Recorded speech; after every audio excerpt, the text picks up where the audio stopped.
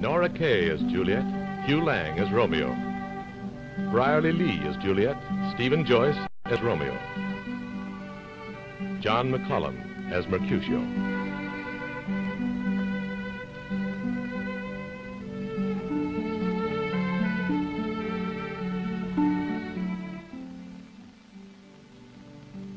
This is camera 3.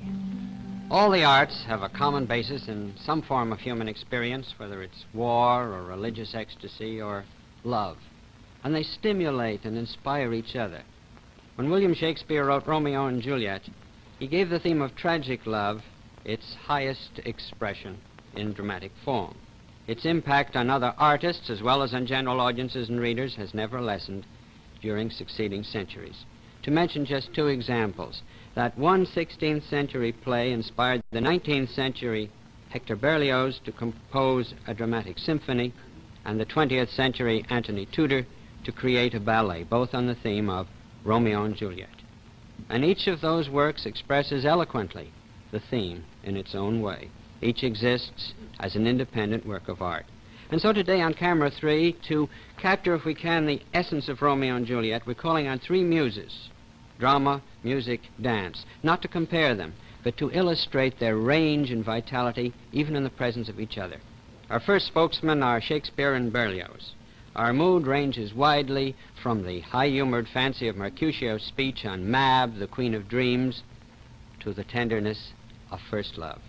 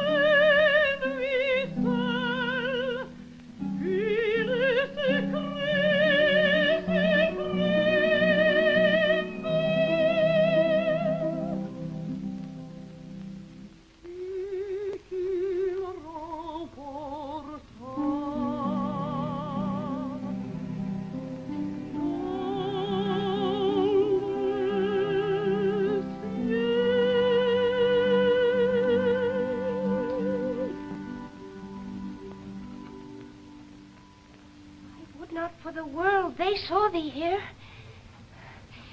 By whose direction foundst thou out this place? By love, who first did prompt me to inquire. He lent me counsel, and I lent him eyes. I am no pilot, but wert thou as far as that vast shore washed with the farthest sea, I would adventure for such merchandise. Thou knowest the mask of night is on my face, else would a maiden blush bepaint my cheek for that which thou hast heard me speak tonight. Fain would I dwell on form, fain deny what I have spoke. But farewell compliment. Dost thou love me? I know thou wilt say aye, and I will take thy word. Yet if thou swearest, thou mayest prove false. At lovers' perjuries they say Jove laughs. O gentle Romeo, if thou dost love, pronounce it faithfully. Lady, by yonder blessed moon I swear, that tips with silver all these fruit tree Swear tops. not by the moon, the inconstant moon which monthly changes in her circled orb, lest that thy love prove likewise variable. What shall I swear by then? Well, do not swear at all. Or, if thou wilt, swear by thy gracious self, which is the god of my idolatry, and I'll believe thee. If my heart's dear Well, love do not could... swear. Although I joy in thee, I have no joy of this contract tonight. It is too rash, too unadvised, too sudden. Too like the lightning which doth cease to be ere one can say it lightens. Oh, sweet adieu. This bud of love by summer's ripening breath may prove a beauteous flower when next we meet. Good night. Good night. As sweet repose and rest come to thy heart as that within my breast. Oh, wilt thou leave me so unsatisfied? What satisfaction canst thou have tonight? The exchange of thy love's faithful vow for mine. I gave thee mine before thou didst request it. And yet I would it were to give again. Wilt thou withdraw it for what purpose, love? But to be frank and give it thee again. And yet I wish but for the thing I have. My bounty is as boundless as the sea. My love is deep. The more I give to thee, the more I have. For both are infinite. I hear some noise within. 3 words, dear Romeo, and good night indeed. If that thy bent of love be honorable, thy purpose marriage, send word to me tomorrow by one that I'll procure to come to thee, where and what time thou wilt perform the rite. And all my fortunes at thy foot I'll lay, and follow thee, my lord, throughout the world. But if thou meanst not well, I do beseech thee to cease thy suit and leave me to my grief. Tomorrow will I send. So thrive my soul. 1,000 times good night. 1,000 times the worse to want thy light. Romeo. My dear. At what o'clock tomorrow shall I send to thee? At the hour of 9. I will not fail. 'Tis 20 years till then. I have forgot why I did call thee. Let me stand here till I remember it. I should forget to have thee still stand there, remembering how I love thy company. And I'll still stay to have thee still forget. Forgetting any other home but this. 'Tis almost morning. I would have thee gone, and yet no farther than a wanton's bird who lets it hop a little from her hand, like a poor prisoner in his twisted gyves, and with a silk thread plucks it back again, so loving, jealous of its liberty. I would I were thy bird. Sweet, so would I. And yet I should kill thee with much cherishing. Good night. Good night. Parting is such sweet sorrow that I shall say good night. Till it be morrow. Sleep dwell upon thine eyes, peace in thy breast. Would I were sleep and peace so sweet to rest.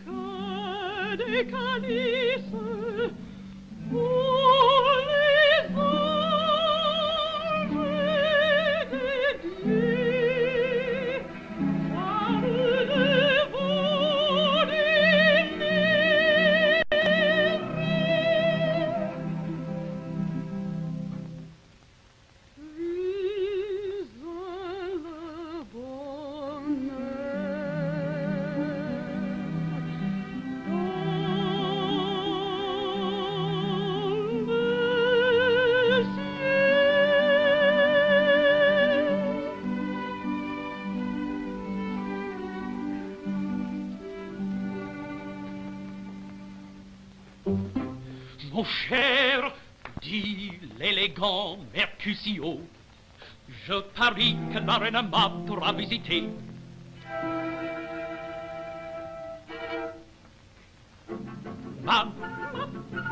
La messagère Juliette est légère. La messagère Juliette est légère. Durant les nuits, Elle approcha une coque de bois, une coque de noix. que l'écureuil façonnait, les doigts de l'araignée ont filé ses armoires. Durant les nuits, Durant la nuit, la fée, à sa masque équipage, galope tout le monde dans le cerveau d'un page. dans le cerveau d'un page.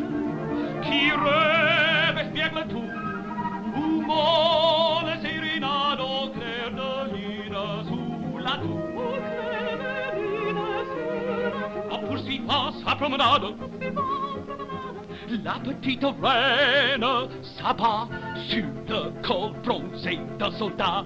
Sur le col bronzé d'un soldat. Il rêve canonnade et vives estocades, le tambour, la trompette. Il s'éveille d'aventure et prie en jurant toujours. Puis se rendant et ronfle avec ses camarades. C'est Mab qui faisait tout sa bacchanale.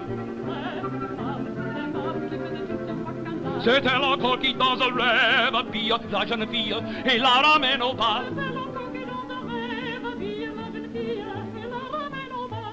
Mais le coq chante, la joue brille, Mab, je suis comme un éclair dans l'air.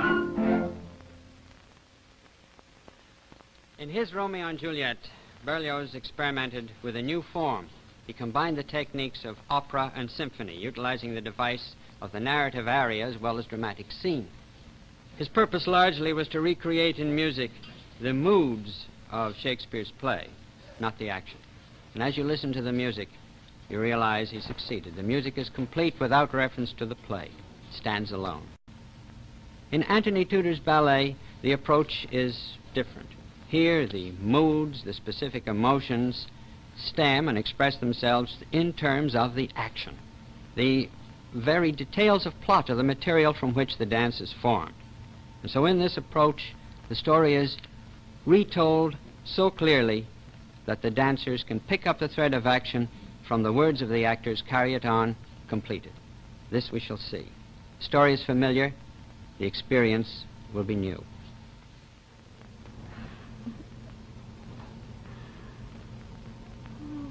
Gallop apace, you fiery-footed steeds, towards Phoebus' lodging.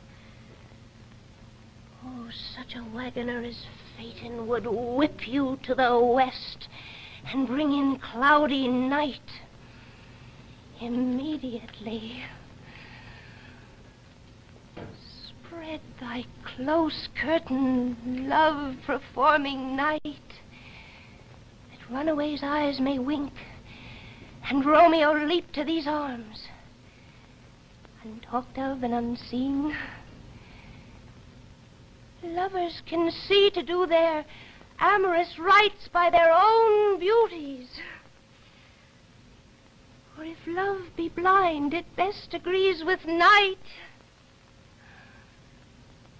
Come, Sibyl Night, thou sober-suited matron all in black, and learn me how to lose a winning match played for a pair of stainless maidenhoods.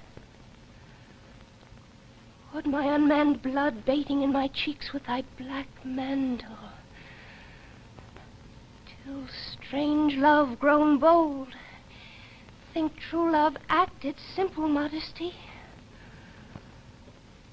Come, night, come, Romeo, come thou, day and night, for thou wilt lie upon the wings of night, whiter than new snow upon a raven's back. Come, gentle night, come, loving black-browed night, give me my Romeo. And when he shall die, take him and cut him out in little stars, and he will make the face of heaven so fine that all the world will be in love with night and pay no worship to the garish sun. Oh, I have bought the mansion of a love, but not possessed it. And though I am sold, not yet enjoyed. So tedious is this day, as is the night before some festival to an impatient child that hath new robes, but may not wear them.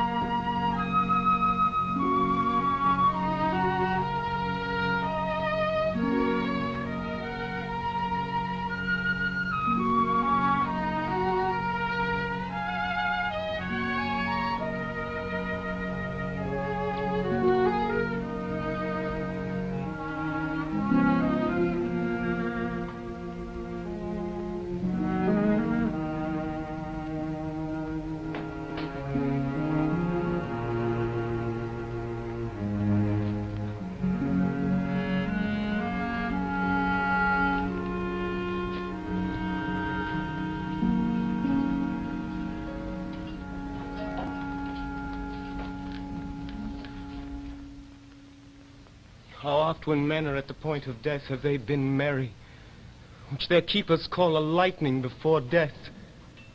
Oh, how may I call this a lightning? My love, my wife, death that hath sucked the honey of thy breath, hath had no power yet upon thy beauty. Thou art not conquered.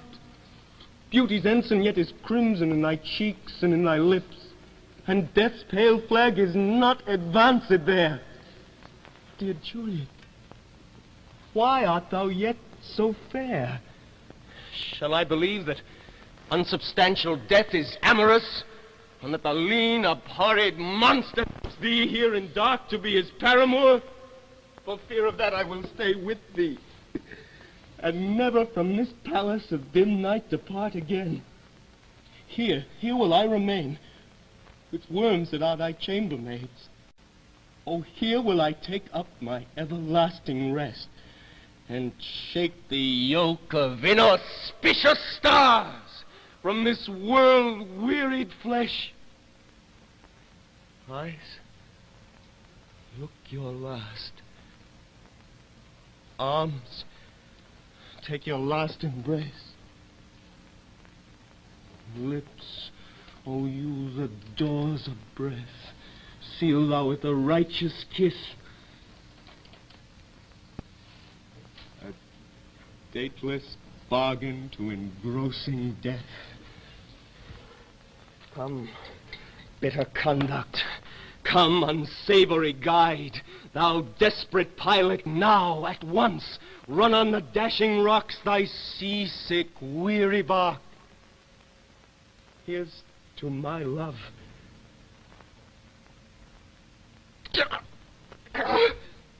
True apothecary, thy drugs are quick. Thus with a kiss I die.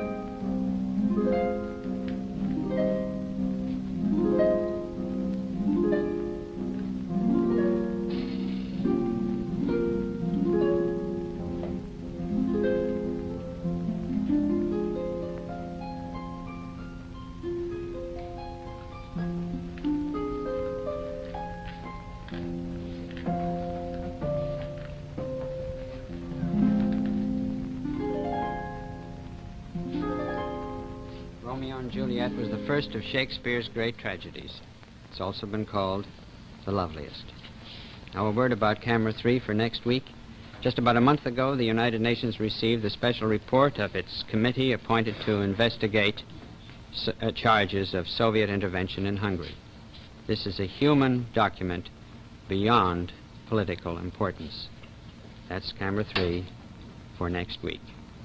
Until then, this is Jim Macandrew. Goodbye for Camera 3.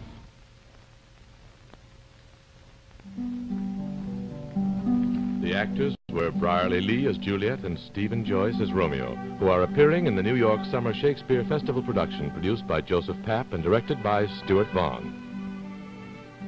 The singers, Alice Howland and John McCollum. The dancers, Nora, Kaye and Hugh Laing of the American Ballet Theatre. Choreography by Antony Tudor. The Camera 3 Orchestra was conducted by Emmanuel Vardy.